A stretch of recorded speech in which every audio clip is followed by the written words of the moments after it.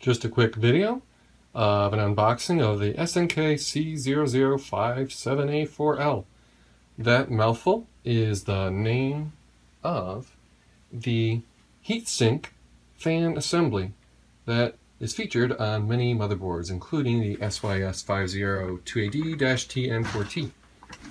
Now, I just so happen to have a freshly unboxed sample here nearby that arrived recently, and that's a Xeon D1541 here. If we look carefully at the number that's silkscreen printed on there, move this out of the way, you will see that it matches 0057A. Okay, so same part number. You get the idea. So what we're looking at here is it's got some very small screws, but a PCI slot that's in the way that keeps the screwdriver from going in straight. You always have a slight angle. So what you're really supposed to do is remove the whole assembly if you want to replace just the fan. That's a bit of work, but anyhow, let's just get started by at least showing you what the kit looks like. And it's about $36 available on Wired Zone and other places. Alright, we have a little bit of directions, but nothing as fancy as far as pictures. You'll see there's a metal backplate though, so to get to all that you'd have to go under the motherboard, taking the motherboard out, right? There's our backplate. Some 3M logo there. Aha, there it is. So that's a familiar sight.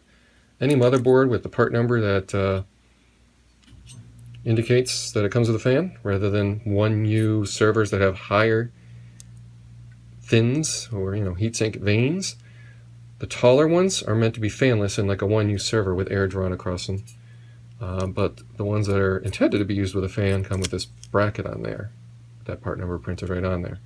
But now we're learning that this part number is the whole assembly. It's the screws, the fan, the bracket that holds the fan on, and these 4 tiny screws that are not available anywhere that I could find separately. And that's the thing. These are easy to strip if you're not pushing straight in with a screwdriver. And again, trying to do that while this is attached to the motherboard is difficult.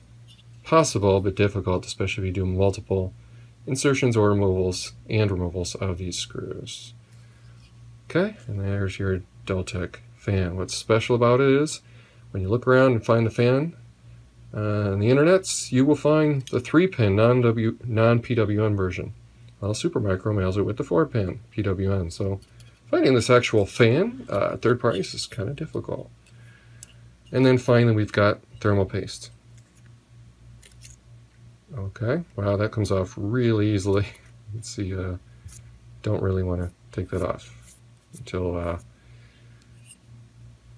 using it, or planning on using it momentarily. So that's it. I think I've covered what this looks like and how this works.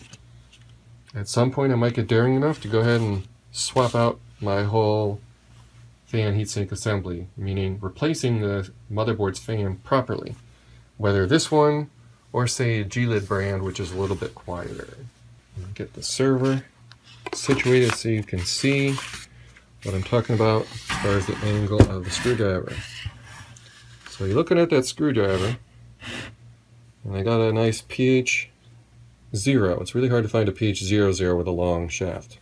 But I did manage to find pH 0. And it fits in nicely.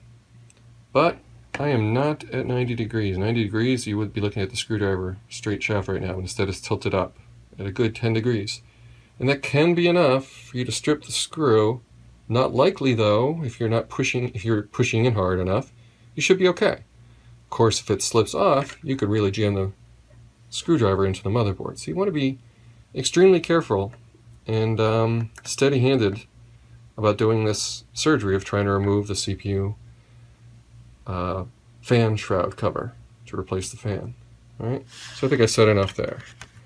Thank you for watching and for visiting tinkertry.com.